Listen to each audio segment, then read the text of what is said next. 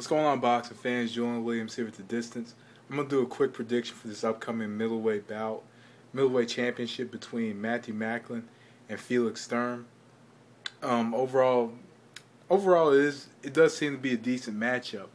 It's good to see fighters out in the UK, get an opportunity like we've recently seen with Macklin. Right now we see with Macklin, and we see with Ryan Rose coming over and Matthew Hagen come over to the United States. This isn't a United States fight, but it is for a major championship, of course. So I'm not going to spend too long on this fight. Matthew Macklin is a fighter that does seem to be kind of a come-forward type fighter. He does, apply a lot of pressure. His last fight that he lost was against Jamie Moore, in a fight that he stood in front of Jamie Moore, and he was just hit with a lot of unnecessary punches. I've seen Matthew Macklin get hit with a lot of unnecessary shots, and from time to time when I see him on the outside, he does seem to be a bit uncomfortable. Felix Sturm, on the other hand, is a fighter that stands on the outside. He stands within pretty much a mid-range. Not only does he stand within that mid-range, but he's able to land with sharp punches within his range, within his reach.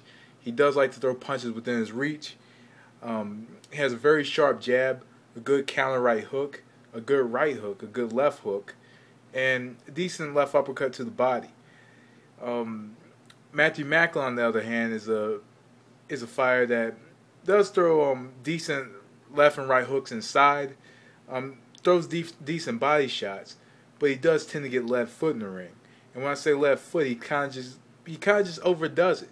He fights sometimes he doesn't fight at a controlled pace. He doesn't really know how to control himself from time to time. And Felix Sturm is the type of fighter that knows how to control himself, and doesn't necessarily take too many risks and doesn't necessarily fight too fast of a pace.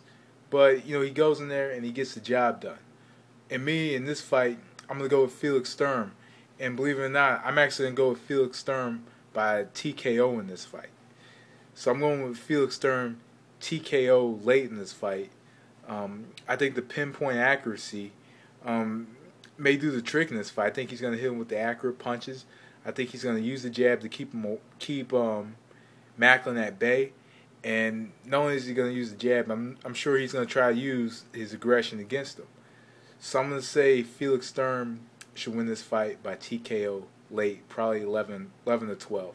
So anyway, guys, that was The Distance. Thanks for watching. Peace.